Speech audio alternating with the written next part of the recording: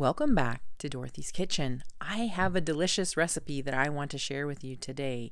This is something I recently came up with after I realized I probably shouldn't feed my son any more Pillsbury pizza pops from Costco, or at least not as many as he wants to eat.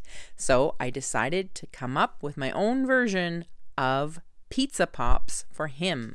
These are a slightly healthier version because I can control all of the ingredients that go into these. So I start by making the dough, and also another reason they're healthier is because they're air fried. So here I am just whipping up a quick dough. It's kind of what I call a wetter dough than regular bread dough. And I then put in all the fillings that I know my kids will like. We usually like pepperoni and Hawaiian, so those are the fillings that I chose for this recipe, but it's very versatile. You can add in whatever floats your boat, as they say, so whatever fillings you like best, you could definitely use this. So maybe some green pepper and other things like that, you could definitely add those in. I actually didn't even put any spices. Normally I would put kind of a version of a pizza spice or an Italian spice, but I decided to leave these relatively neutral.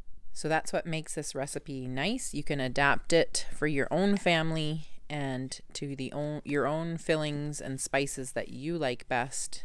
I just shared what I put into this particular version. I actually switch up the cheeses quite a bit. Whatever I have on hand is what I use. This time I used kind of a marble cheddar, but I have used mozzarella and cheddar. You could use just straight mozzarella, whatever you like best. So basically I just roll out each of the pieces of dough one at a time, and once I have that, I start adding the fillings and assembling them.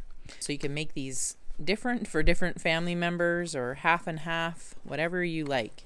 I used marinara sauce. You can also use pizza sauce. So these, are not super spicy, which my kids always think everything is spicy, so I have to make it relatively neutral for them. But you'll see here, an important tip is that I didn't put the filling or the sauce all the way to the edge. I leave about maybe 1/4 of an inch to 1/2 an inch of a space around the entire circle so that none of the fillings will spill out, and they can get a nice seal by just using a little fork. I actually use one of my kids' forks to make this.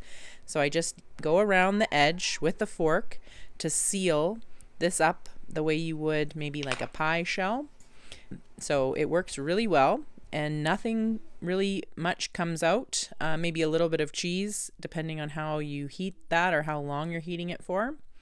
Another nice thing is you can put an egg wash on top here, and that gives it that nice crisp brown coating. And you can either air fry these, like I said, which is what we prefer, or you can bake them. So that's another reason that this is a very versatile recipe. Hope you'll give it a try. Thanks for watching, and I hope you'll subscribe to Dorothy's Kitchen for more great recipes.